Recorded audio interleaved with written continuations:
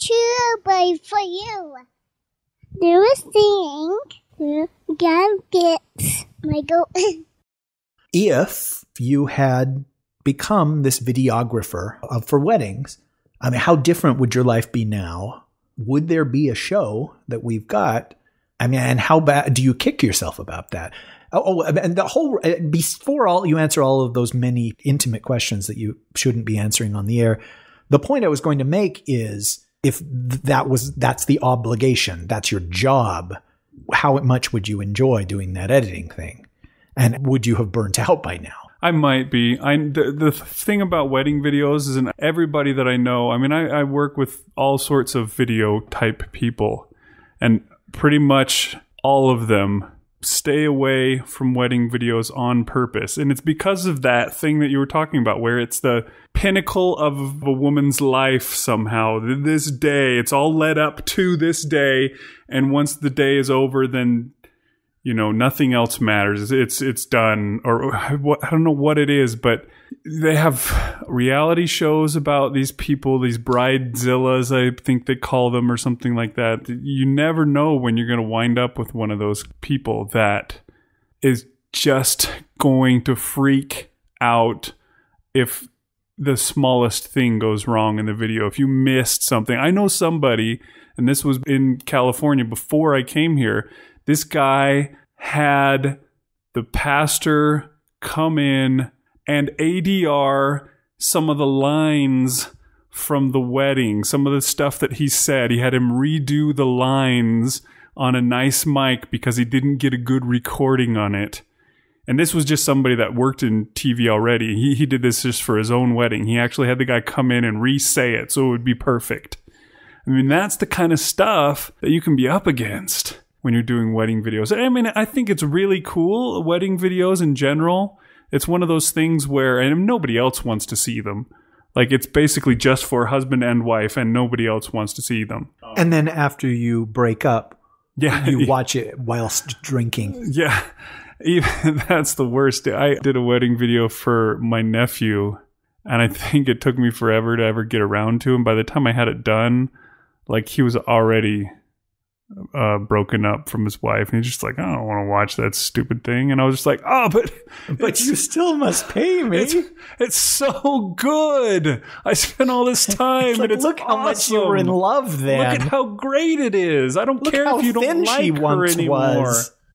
But the whole concept of it, and sitting down with your wife, and on your anniversary, or whatever, 5 years later, or just sometime when you want to butter her up so she'll actually say yes to you that night, sit down and watch that wedding video and remember that, hey, there was that one day and it was always so great, and look at how young and happy and smiley and in love we were, and we can recapture that for another night. And now look at you. Told you not to listen to That Gets My Goat. I like that concept, and being able to create something that is like that, and that you can watch and feel that way again. But there's too many possible things that can go wrong. And the last thing that I would ever want to do is have to go to some kind of a friggin' court, because people sue the wedding video guy if he didn't get everything right. Sometimes go to court. Okay, so over a frickin' wedding video. So my perception is totally wrong. That it's just some guy with a video camera recording it. Oh, it used to be an Alison Krauss and Union Station song underneath it looped, and then you give him the. I even see it as on a video cassette at the end. See, that's why you're thinking of ones that were given to people on a video cassette. It has evolved way beyond that. And at the time that I got this computer, I was not prepared really for all that it took, because I needed a new camera that would have cost me several $1,000s as well. And I had, at the time it was new, but I should, if I wanted to compete, I had to be putting out HD videos on DVD and stuff for people, which I thought, oh no, I've got a camera, I can handle that. The camera will be fine. But it was making square video, and it was already to the point where people didn't want that anymore. And, it's a bigger investment than you think. And yeah, you got to have everything exactly right, or else people will freak out. You know, if you don't get every last one of their vows, you know, every word that they said on their vows or whatever it is, you're going to have that person who's not just saying, oh, well, this is really good. I like it. Thank you. There's going to be one, and it seems like from the way that people are so afraid of doing wedding videos, it's got to be like 1 in 10 where you get somebody that's like that, where they're just monstrous to work with, and you'd rather slit your wrists than go and shoot another thing for them or edit something for them.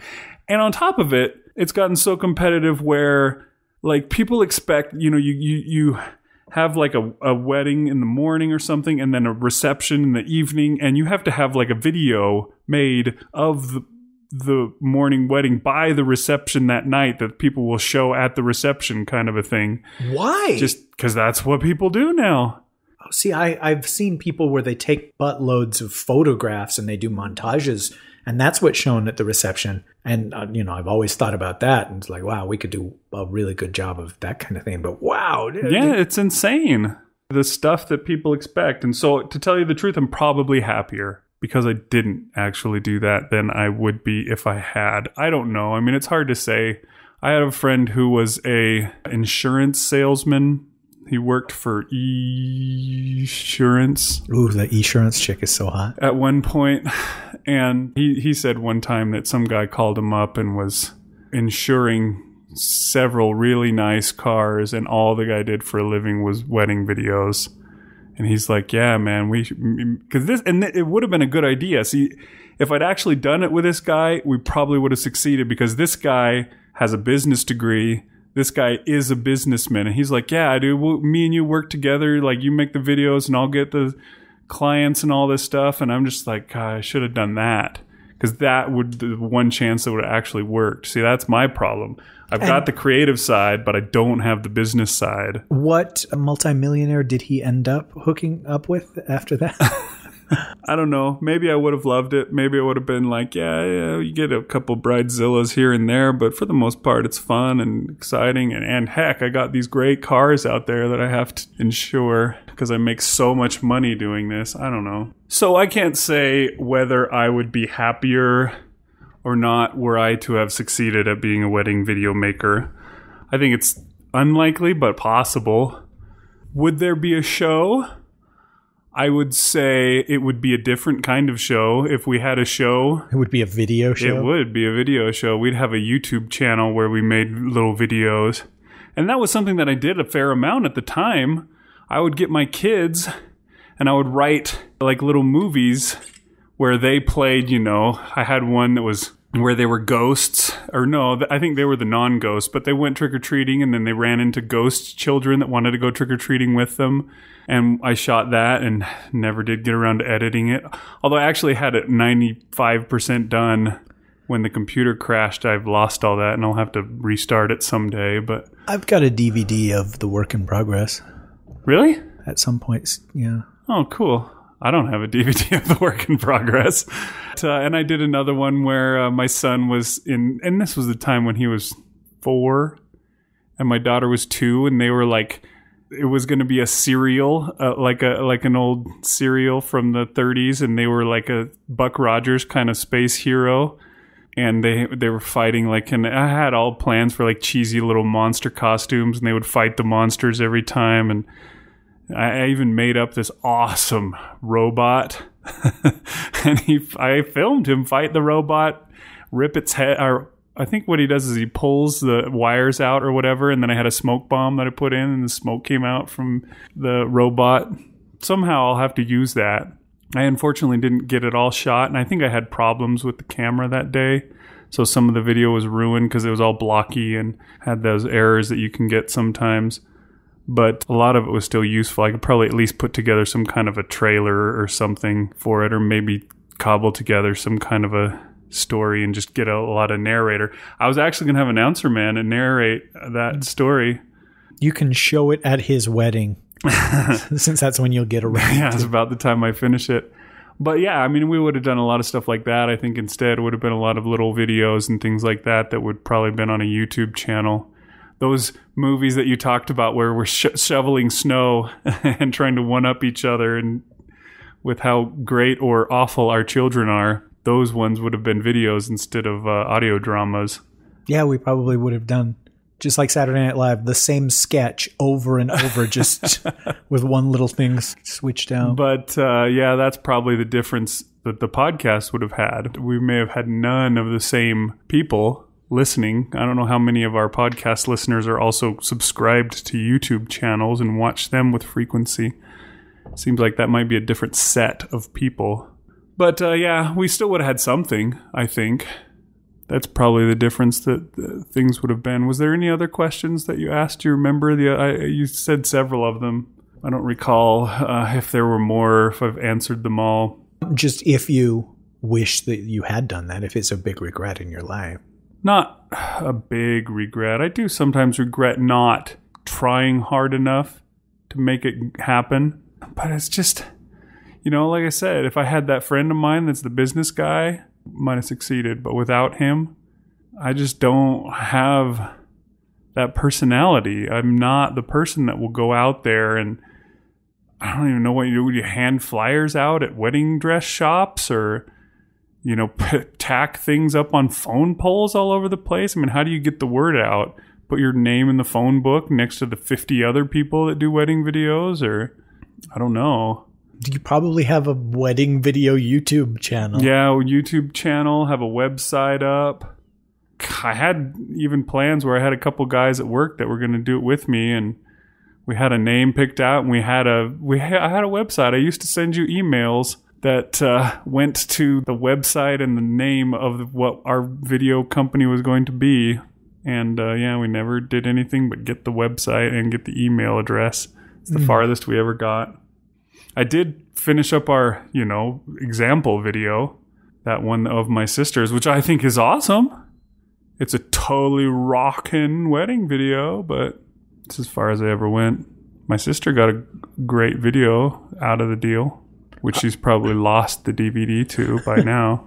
The comparison I can make is this audiobook thing that I'm doing now. Right. Where right now I think I have 6 contracts. That's way more than I ever got for wedding videos. I hear you. I'm hesitant to be frank about the process.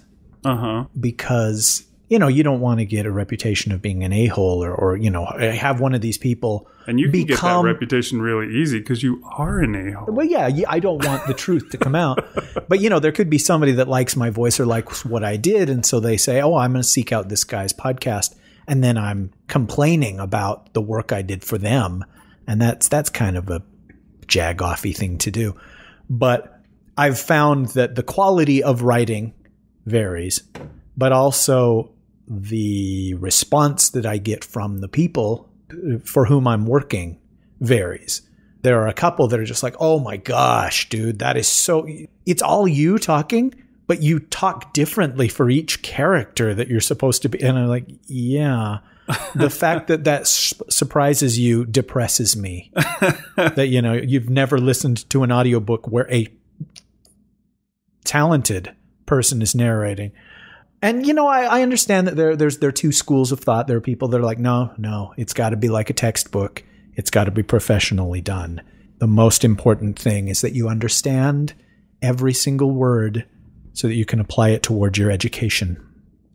Sorry. Hopefully there are no people that actually feel that way. But then there are other people that are like, I don't like the way you said this. And it's like, you take a breath in the middle of this sentence. You put the word only in this sentence, but I didn't put the word only and I was in the actual text. And I'm like, yeah, you also had typos. Should I have recorded those exactly as they are? It's been interesting, the different level of expectations from some of these people. And I think I mentioned in the episode where I talked about this, that it was nigh unto impossible to please this agent. And when I finally did, I almost said please her, but I didn't do that.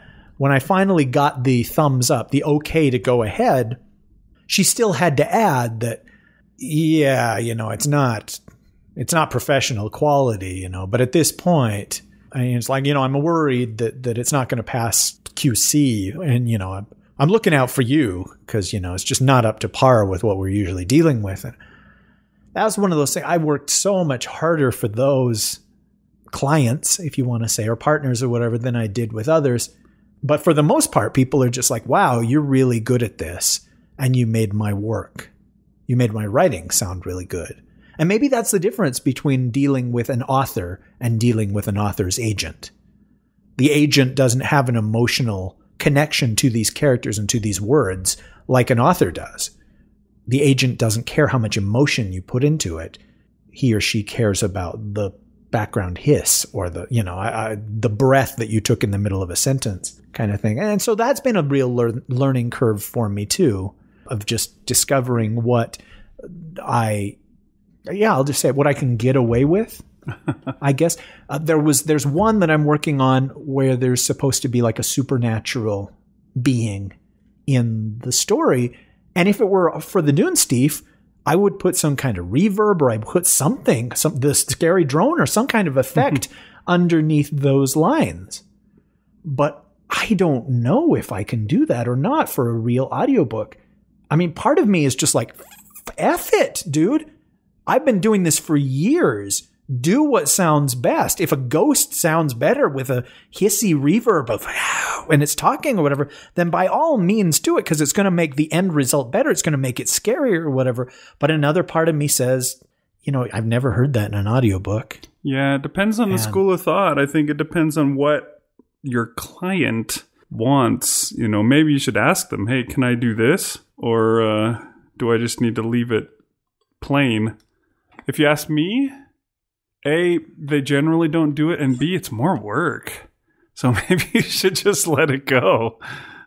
It's more work, but it's a tool that you and I have developed doing the Dunesteef, like the panel that we talked about at the New Media Expo of tricks that we've learned that work for comedy. Mm-hmm. I mean, those same tricks, except for the accent ones, work for sci-fi and horror as well. Right.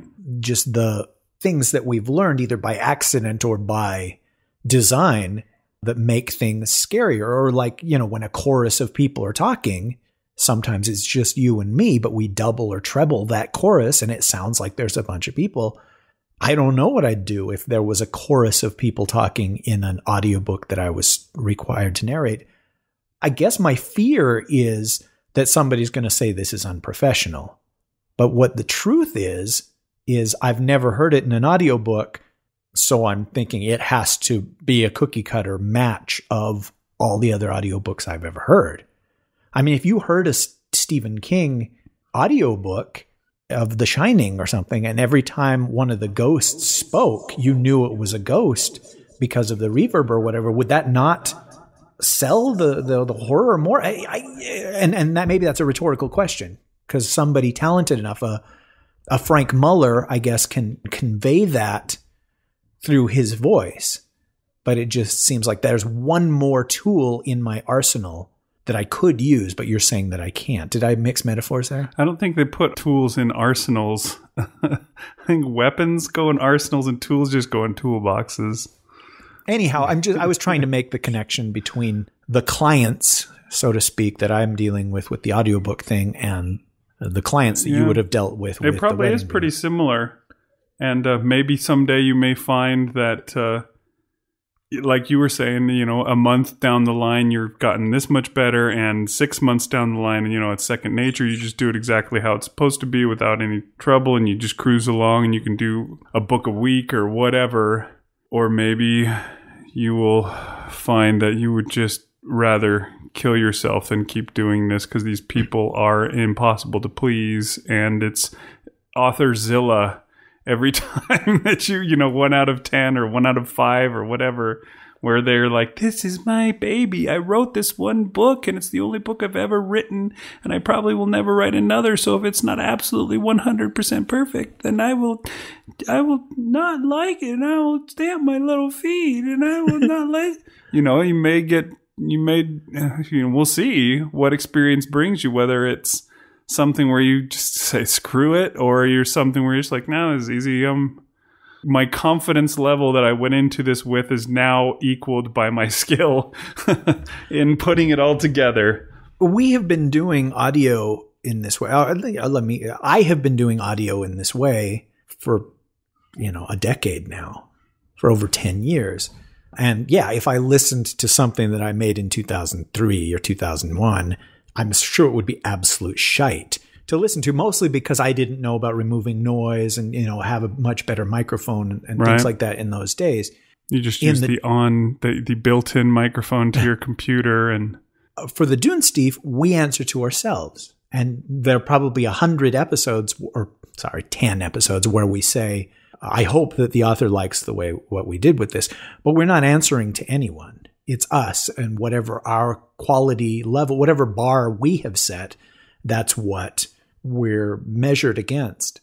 And so it's hard for me to humble myself in a way for these things. When somebody says that they don't like something that the way that it was done, that's hard for me to hear. But at the same time, I don't know how audiobooks work. The only peers I have to ask are Renee and Brian, and they haven't been doing it for years and years either. But when there's a typo or when there's a grammatical error in the text, I fix it, because that's what I did as an editor for the Dunesteef. And technically, I might not be allowed to do that. If there are things I don't want to read, like other works by L. Ron Hubbard include, I don't read that part. But I don't know if I'm breaking a rule, if I'm supposed to read the entire text, from beginning to end, including whatever is after the story. So yeah, I could be wrong on that, but it's just, who do I ask? And I don't know, maybe the answer is that you call somebody and you ask them the question. But like, if there's a word that I don't know how to pronounce because it's a fantasy novel or whatever, my two options are stop the recording for a day at least and send the email to the author or the author's agent and ask how to pronounce this word, or do the best I can and just continue reading. And what is the correct answer? One of them wastes an unbelievable amount of time and or momentum. Another one, I mispronounced that word intentionally, but the other potentially irritates the author or whatever. And Renee talked about that. She's like, that there were a bunch of streets in New York or buildings or whatever, and she had to find out how they were actually pronounced because she was supposed to be a New Yorker. And it would totally take you out of the story if a New Yorker said something wrong in a way that, said a word in a Californian way. So I'm sorry, were these rhetorical questions, or do you have an answer for any of the things that I've said? You had questions? Yeah, if there's a word I don't know how to pronounce, do I stop the recording and ask the author and wait a whole day to find out? I don't know. What we've often done, and for the most part it's worked for us, is you just try and come up with, okay, this word could be pronounced Siohar, it could be pronounced Chiohar, it could be pronounced Kiohar. Not that one. We never came up with that one, sadly, but there was lots of ways that, for example, and then the word was spelled Ciohar. And we came up with as many ways that we could think of to pronounce that word. And we said that we did it with all of them. And then we sent off the message to the author saying, hey, how do you pronounce this, by the way? And then he sent us a thing back saying, oh, it's pronounced this way. And we thought, how do you get that out of this? You gotta be kidding me. But, for the most part, and there's been lots and lots of stories where we had words that we've come across and we're like, okay, this is a made up word. And we say it 3 or 4 different ways. And then we find out later, okay, it's pronounced this way. And so that's what we use when we edit it down. A made up word like McEwen. Right. That was one of those. We still, I don't think, get it quite right. But anyways, yeah, you got that option that you can do, but it depends. I mean, if it's something that comes up once a page and you have to say all your options, you have to say 10 different options of how to pronounce a word, then maybe that's not the best way to do it. But I don't know. I mean, there is, I've listened to the audio versions of Robert Jordan's Wheel of Times books. Some of them anyways, not all of them, but in the back of his novels, he has a glossary where he defines all of, he lists out the various characters. He says what they're, how you should remember them, what they're like. It's basically, it's a glossary of all this stuff that he made up. And with this glossary is pronunciations. It's in little brackets, and it's, one of those... It's phonetic? Phonetic, yeah. So that we can actually... It's not like the symbols. It doesn't have schwas and things like that in there. It's... give me a word that would be needed a pronunciation kind of a thing. Malachor is the character. Okay. Malachor is the character's name. So it would have Mal dash UH dash and then core CORE written in caps because this is the stressed syllable. Core, core in brackets next to the name and then definition or whatever of this thing. It has this for all the characters in the back of the book. I've listened to the audiobook. They didn't use the pronunciation that was in the glossary for the various characters. Why? I have no idea. But I'm just saying, obviously, if this is Robert Jordan, who's one of the highest selling authors in fantasy, that's how his audiobook comes out. Maybe just what you do is you do the best you can. Maybe those people didn't have those glossaries when they produced the audio. Or maybe they didn't know there was a glossary at the end of the book that gave them all the pronunciations, and so they didn't check it. They had two readers. They had the female reader and the male reader doing the various chapters. If it was, whoever the point of view character was, if it was a female, then the female would read that chapter. But she'd read the whole chapter, including the male dialogue? She would, yes. Okay. But sometimes she would pronounce the character name one way, and the male reader would pronounce it a different way. How did you listen to that? That would be a deal breaker for me, I think. It was a little frustrating. Because it's hard enough to keep track of all these characters, these outlandish names in your head, if they're pronounced the same all the time. Right. But usually it wasn't somebody that was a big deal, so you didn't hear it pronounced differently very often was basically the way you deal with it. But that happens. And that happened on a very professional, one of the higher selling fantasy. I don't know what kind of numbers fantasy novelists get versus thriller novelists or something like that. But Thriller was the biggest selling album of all time, after all. Anyways, maybe that's just the way you do it. You just do your best. You say, okay, it's probably Malachor. So I'm going to say it that way. And then you just go with that. Now, if the author afterward said, you didn't say Malachor's name correctly, how the hell do you fix that? You just tell him, okay, well, here's the deal. I can go back through and I can say his name right, but it's going to sound terrible if I do that. You need to get over it. I don't know. You probably, that's the best way to deal with it, is just say, hey, it can't be fixed now. If you wanted it to say Malachor, you needed to tell me that before we started. And maybe that's something else that you should do before you start. That's scary. Well, I say, hey, are there any weird names or any weird words that I need to know how to pronounce? Because if you don't tell me now, I'm just going to do my best, and you get stuck with what you get. I did stop today and just stopped the recording and sent her an email and said, okay, these are the words. How do you want this, this, this, this? And if she doesn't respond, I don't know what to do. She gets half the money that comes in for this audiobook, ostensibly. I don't know how it really works yet. So it's in her best interest to get back to me as soon as possible so that money can start rolling in. She's done all of her work, but I ask a little bit more at this point. But the other thing that I may do that I shouldn't do is when a character whispers something, I whisper. And when a character shouts something, I shout. And 80% of audiobooks, that's a big chunk of the ones I've heard, they do not do either of those things. It's like, get out of my room, he shouted. Come back here, she whispered. I'm sure they're afraid of the being too loud or being too quiet. Right. But, I come from an acting background. If it's a shout, I'm going to shout. I don't know. That hasn't bit me yet, but it may. And I know that it's a different discipline than actual acting, than what we do on the Dunesteef is. It's a different world than where you come from. What we're doing on the Dunesteef is a crossbreed between audiobook and audio drama. Right. Did that exist before we did it? Was there such a thing as full cast audio? We invented it. No, there's a few people that were doing similar things, but Where? I never heard that before we started. there was this show a lot of people talk about as being the first one where they heard full cast. I didn't hear it until well after our show had started and was already doing that. But the show was called, I think, Metamore City.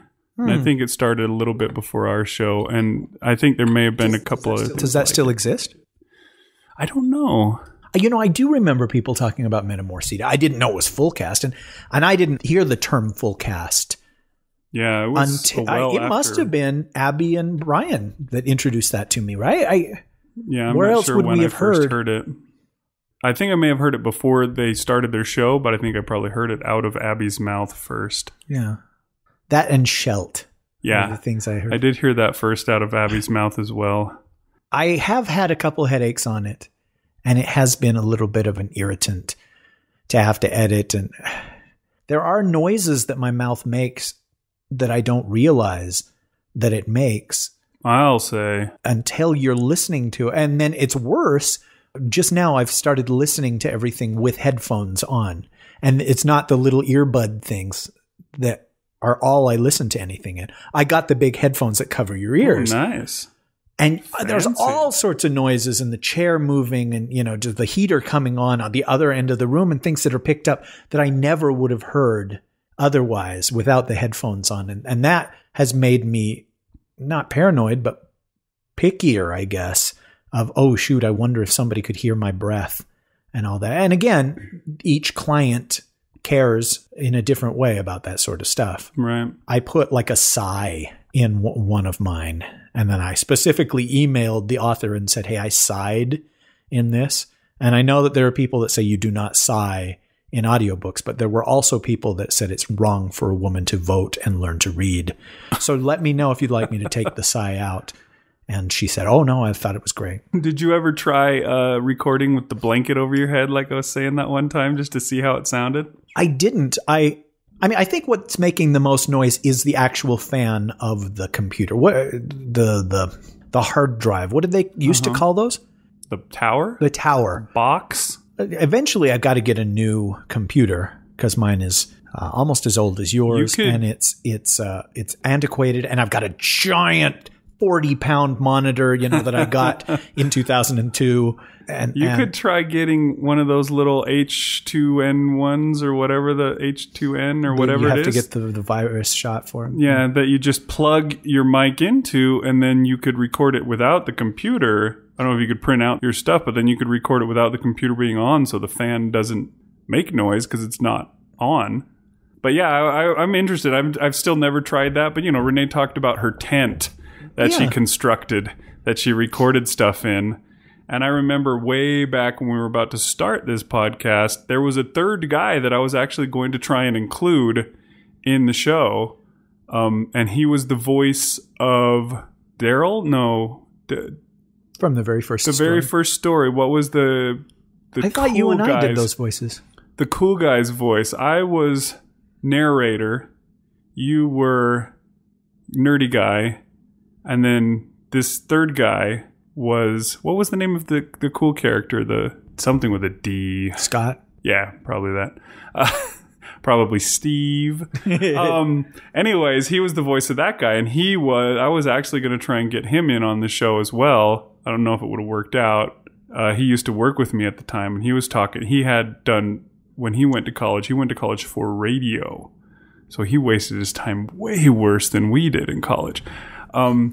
But anyways, he was saying, oh yeah, he was talking about constructing a kind of like a tent that you could record in, which would basically be a really cheap recording booth. And it was kind of, getting poles and, getting a blanket wrapped around it and recording inside of that. When I was in college, we had a set of things. They were wooden, but they were on little wheels, so you could open them up, and you would put the mic in there, and then you would push them back together, and they had the foam stuff, that egg crate foam I recorded stuff. a couple of things in that for films that we did. Yeah, we had that thing, which was sort of like the same kind of a deal. It was like a tent. It didn't have a ceiling on it, so there was still probably a tiny bit of reverberation that you still picked up. But yeah, I mean, that was just, I don't know, it'd be interesting to see if you could improve your sound by doing some of those kind of things. Just, I would think if you took a piece of plywood, cut a square on it, got yourself a 2x2 and put a nail through the bottom of the plywood into the 2x2, then you'd have a stand basically. And then you could, maybe staple a blanket onto one of them, have 4 of these things, wrap the blanket around the 4 corners, and then hook it on the other end. And then you've got a impromptu tent that you could assemble each time you needed to record. You take your little H2 or whatever they're called, Zoom thing, into that tent with you, and then you just record inside there and read. And there would probably be very little sound that you would have to reduce if you did something like that.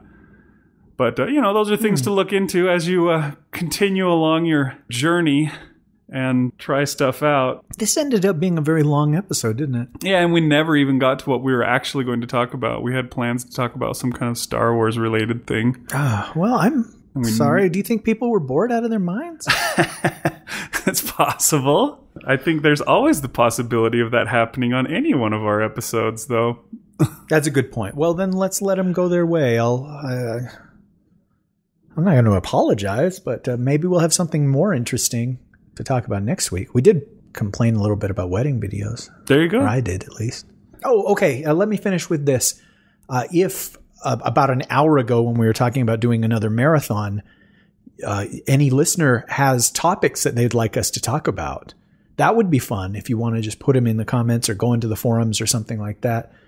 It would be really neat if I was like, okay, hey, the so-and-so wants us to talk about the ladybug fly away home nursery rhyme. So we're going to talk about that. I'm sorry, that just came out of nowhere. Oh man, that's good because I did a 10-page paper on that. I'm sure you did. Just for fun this last weekend. So I'm prepared for this ladybug fly away home episode. It's going to be good. I'm expecting to hear a scary drone under all of this. What? For a moment, I actually believed you.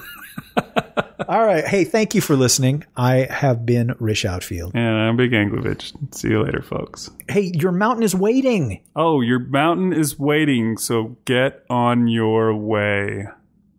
Why not? That Gets My Go is produced under a Creative Commons 3.0 license. Today's show sucked more than usual. Not more than usual.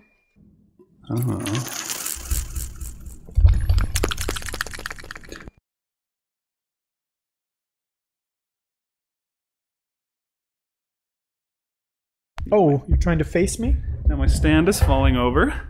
Face me like a man, you dingleberry. Move this closer because the headphones don't reach. And you're listening to headphones to make sure there's no distortion or to make sure I don't say something funny. It's always important to monitor the recording because there have been times when we didn't monitor it and then not always did we regret it, but there were times that we did. If every recording session went as planned, how many more episodes would we have than we do right now? Probably 10 more, I would bet. That's probably how many we've had that are FUBAR. Folks, please donate to the show. We will use it to buy a time machine and go back. So because of your donations, there will be 136 episodes instead of 126 episodes of the show. But if you're listening to this and there are 136 episodes, it's up to you to donate to make sure that that was your donation that enabled us to do that. There you go.